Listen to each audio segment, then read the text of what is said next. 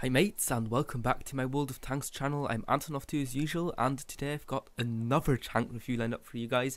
Yeah, I'm pumping these out quite rapidly now, but with these ×5 events going on and so on, I research a lot of tanks very quickly, and that means I need to sell quite a few tanks to get new tanks, and before I sell them, obviously I want to give you my opinion on them and some advice how to play them properly, and that's exactly what we're going to do about the IS-2 today. So the IS-2 is a tier 7 Chinese heavy tank situated here in the line that leads up to the 113, an absolutely amazing tier 10 heavy, one of the strongest in my opinion, and I can't wait to get my hands on it.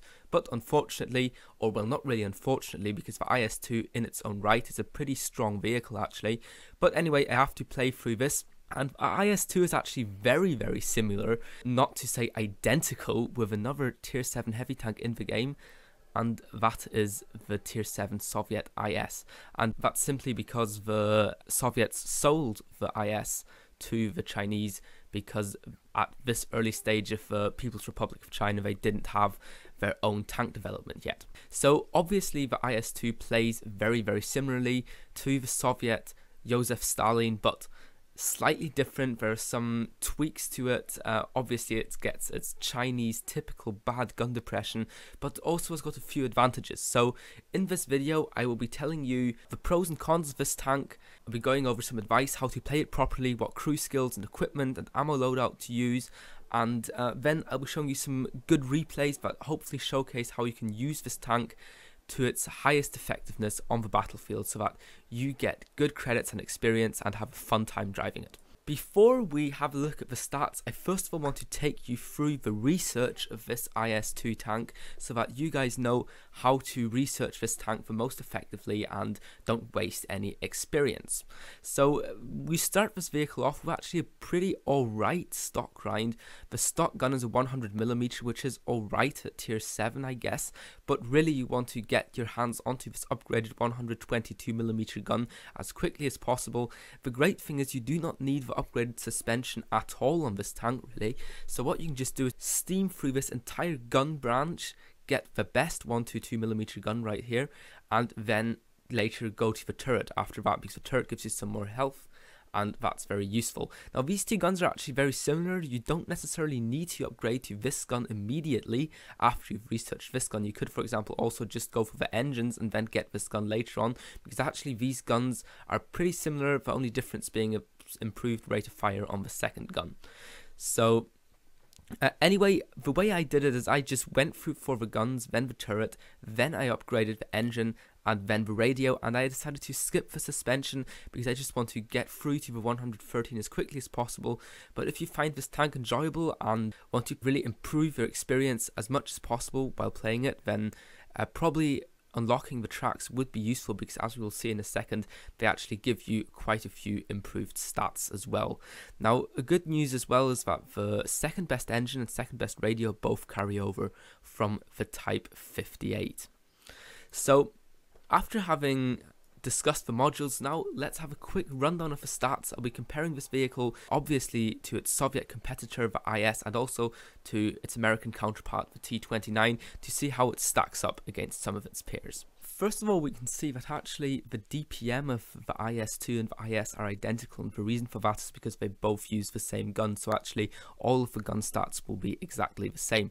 The DPM is pretty decent for a tier 7 heavy tank, especially considering that this vehicle has got really high alpha damage, so you get best in tier alpha damage among the heavy tanks, but you also get acceptable DPM, obviously not being as good as say a Tiger's DPM, but still pretty decent at just shy of 2000, and leaving its American competitor, which is probably the most similar tank outside of the Soviet tech tree that you can compare to the IS-2. So the DPM is pretty nice, and the alpha damage of 390 is, as I already pointed out, amazing, and even the very solid 320 alpha damage of the T-29 cannot really compare to this great alpha damage. I mean, that's the same alpha damage that many tier 10 medium tanks get, and only 10 hit points less damage than say a T-110E5 would deal. So that's very impressive. But the gun doesn't come without its drawbacks either, and the first one is the penetration. Now 175mm is actually not too bad. in a tier 7 game, actually it's completely sufficient. But as soon as you start meeting tier 8 and especially tier 9 opponents, you will notice that 175mm is just not enough to slice through the frontal armor of your opponents at those kind of tiers, and you will have to either flank them or use premium ammunition. Now, talking of premium ammunition, this is actually a real strong suit of the IS-2 because it gets high explosive anti-tank ammunition while the IS only gets APCR, and this heat ammunition gets 250mm of penetration. That is amazing. That is tier 10 penetration. Obviously, you have to keep in mind that heat is not as effective when firing at spaced armor or through tracks, and it also doesn't get very much normalization, so shooting at angled surfaces might not be the best idea either.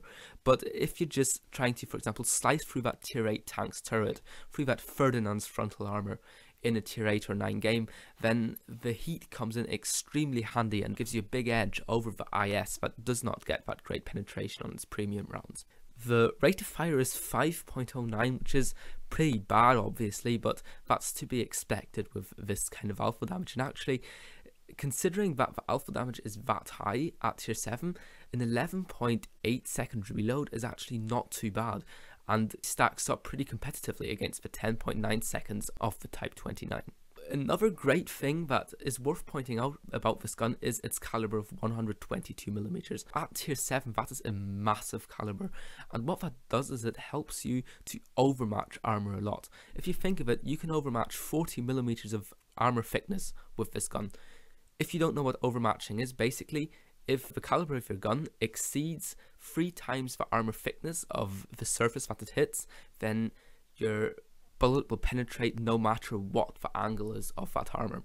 And that is very useful, especially when engaging lower tier vehicles. Oftentimes the IS-2 doesn't even have to aim necessarily at any weak spot or something. It can just slice through the armor no matter how it hits it in many cases. But obviously, to do that effectively, you need to kind of have a pretty good idea of all the armor thicknesses of most of the tanks in the game.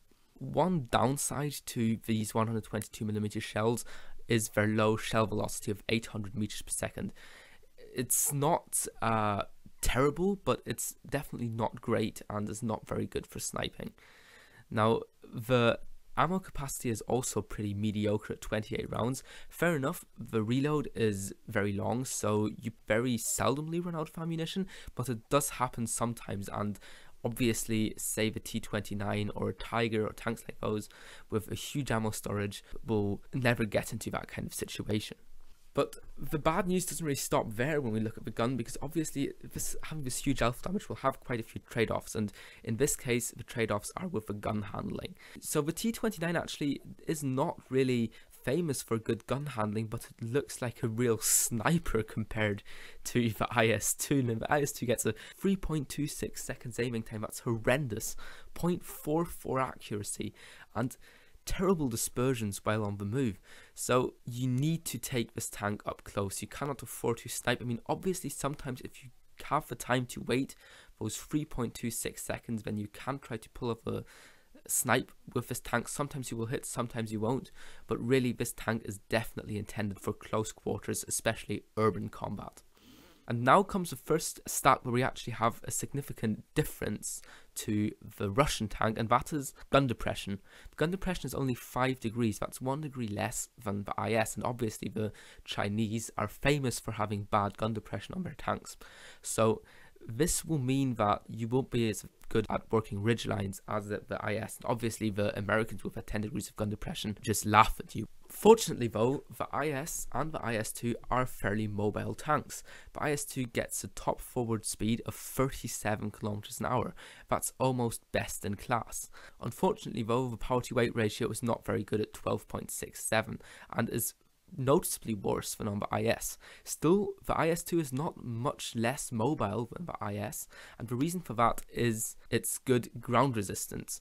It gets better ground resistance on all kinds of terrain, and actually for a heavy tank at tier 7, these are very, very impressive. So that kind of cancels out your weedy engine power, and in the end, you are a very, very mobile heavy tank, being able to easily reach those 37 kilometers an hour along flat terrain. And the only issue is going up hills.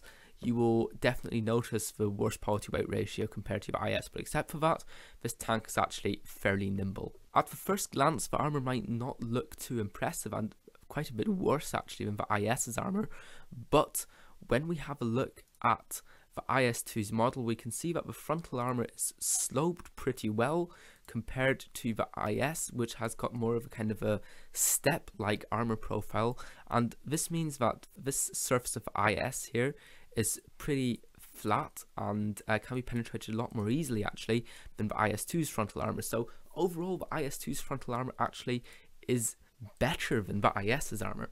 The armor is not amazing, but it isn't bad either. It's, for example, better than the German's Tiger armor. And if you manage to angle your tank about like this, then you will have about 150 millimeters of frontal protection on your hull, and the turret is very, very strong.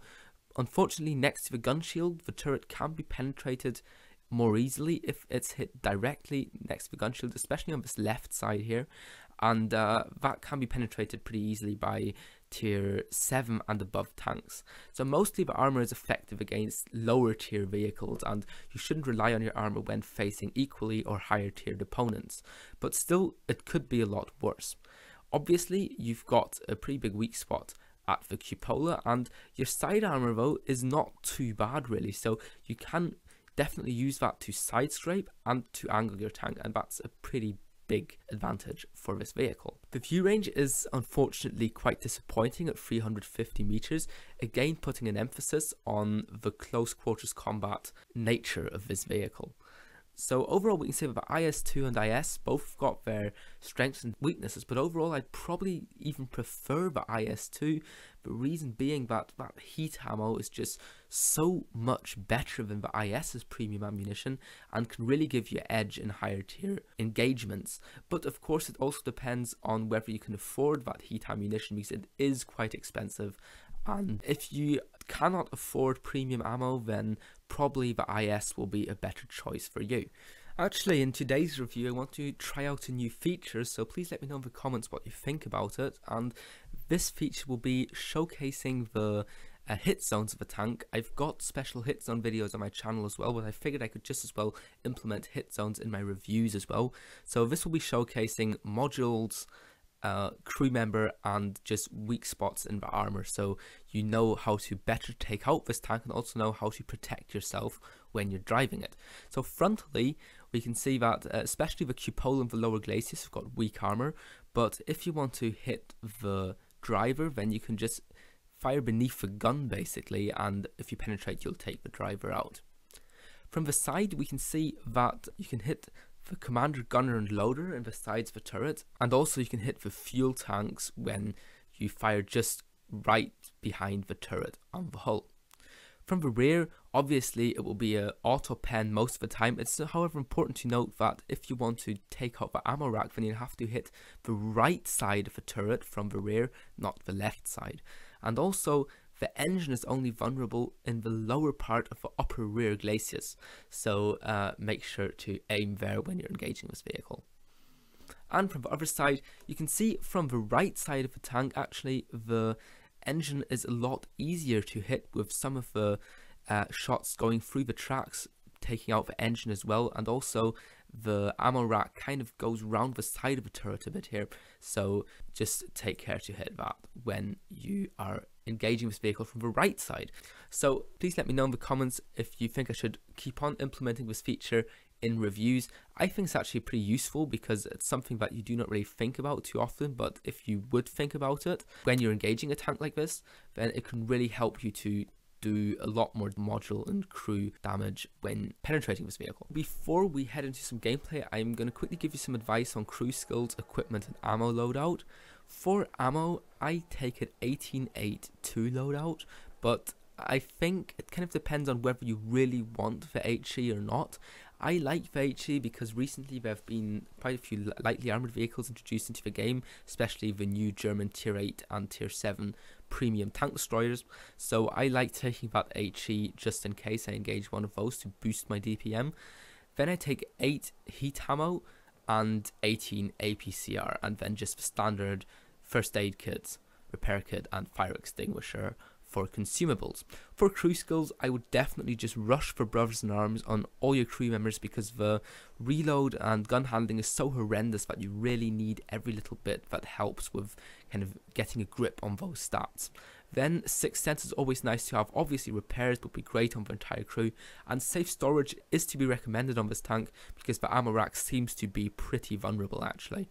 After having repairs on gun and driver, you definitely want to have snapshot on your gunner and smooth ride on your driver, because the gun handling is just so bad on this vehicle that you really need to get a grip on that.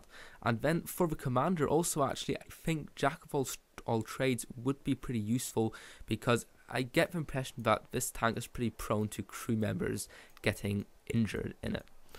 For equipment, unfortunately we cannot mount a vertical stabilizer on this vehicle. This tank would profit immensely from a vertical stabilizer, so instead of getting a vertical stabilizer, just get vents, tank gun rammer and the GLD.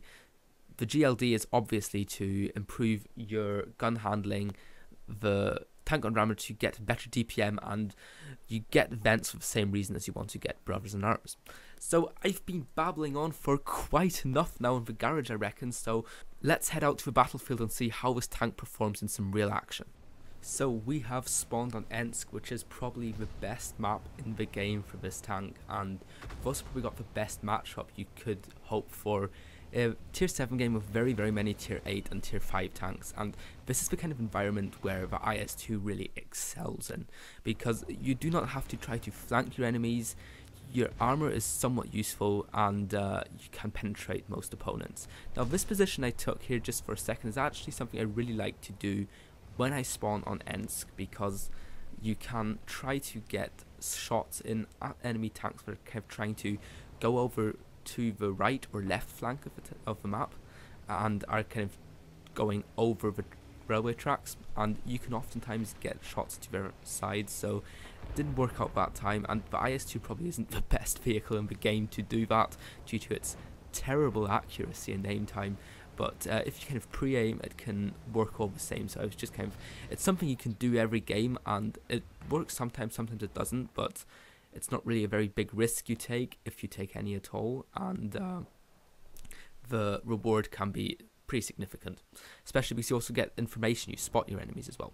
Anyway, although we spawned on Encounter where most vehicles go to the right side, I've actually decided to go to the town. Now why do I go to the left flank of the map? First of all, I think that the kind of more densely urbanized area here, I guess, this kind of house to house close quarters combat is better for me than over on the more open eastern flank. And another thing is that I hope to kind of push through here very aggressively, very quickly, and then loop round and get the rear of the opponents on the eastern flank. That's something I try to do very often in my IS-2 because of the kind of mediocre penetration. Of course, in this kind of a matchup, it's not that significant, but still it can really help to kind of negate that disadvantage if you can get the sides and rear of the enemy. Anyway, right there you could see how easily the IS-2 can just brutalize its enemies with that amazing alpha damage. And we've already taken the town. Unfortunately, the enemies seem to be breaking through our eastern flank. So instead of looping round, I'm going to just kind of make a beeline more or less for our enemies, because I realized that basically if I drive round, I won't be able to meet them in time to take them out effectively. So right there you can see what the IS-2 does to light vehicles that find themselves in front of its gun. They just get destroyed completely, and that's something that the IS is really good at, is when it hits lightly armoured vehicles at close range, that's exactly what you want to do in the IS-2. Now right here, against the SU-12244, I do not want to stay in the open because the SU-12244 has got way better reload time than me. So instead what I do is I come around the corner, I get a really lucky high roll there, and that's just what this gun can do, this 122 gun. I mean, it's kind of a very unique playstyle, I guess you have to kind of like. I mean, I adore these kind of guns that have got monstrous alpha damage and are just completely random. But obviously there are people who prefer to play tanks like the Leopard 1, the AMX-30, the E50M with laser-like accuracy, and just find these tanks to be purely trollish and not much fun. But that's just a question of taste, I guess.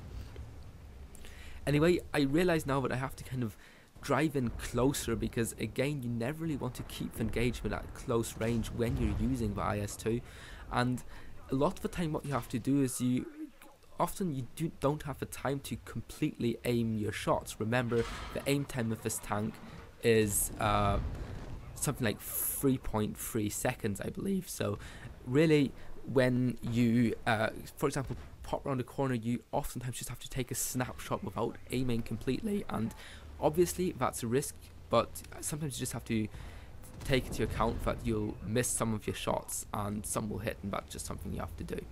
Now, I managed to pick up my top gun. I was really glad to do that, and there's still 2 enemy tanks in the game, so you know, there's a Radley Walters medal here, but up for grabs, but the Cromwell's on the other side of the map, so yeah, that's fairly unlikely, but I'm going to pick that up now. Anyway, I suspect that the SU-152 will have made its way over to the northern end of the map as well to support its ally, so I get into position here, and sure enough, there the SU-152 is. He kind of drives like a bit of a turd, so I fire a shot, and right there you can see exactly why you don't want to use this tank here at long range, because the accuracy is simply horrendous. You can see the SU-152 hasn't even spotted me yet. Very bad view range on that tier 7 Soviet tank destroyer. I take a shot and immediately angle my armor to bounce the SU-152's incoming shell, and that again showcased the very nice armor angling capabilities of the IS-2, being able to deflect that shot. Unfortunately, my last shot didn't quite hit my target in time, but still I think this replay really showcased the strengths and weaknesses of IS-2 very good. Obviously, you try to get into these kind of situations in close quarters urban combat, in areas where there aren't many undulations in the ground, without any hills, where your bad gun depression doesn't really matter too much, and where you can just put that brutal 122mm to good work and annihilate especially lower tiered opponents. So let's have a quick look at the post game stats, then I give you my summary and final opinion on this vehicle. So we got an ace tanker medal for that game, obviously the Top Gun, a high caliber, and this is what happens when you get the IS-2 into this kind of an amazing environment. 59,000 credits, 6,100 experience, and a bunch of latter medals. We finished obviously top on our team by experience, 1,358 base XP, and dealt 3,758 damage, which was more than any other tank in the game actually.